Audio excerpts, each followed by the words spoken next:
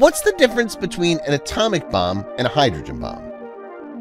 An atomic bomb is a fission device, whereas a hydrogen bomb is a fusion device. Interestingly, a nuclear bomb can be either one.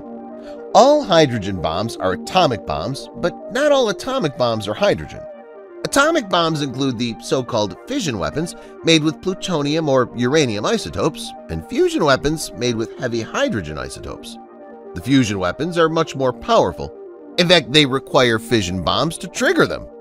So the bottom line is, hydrogen bombs are the most powerful and destructive form of atomic bombs.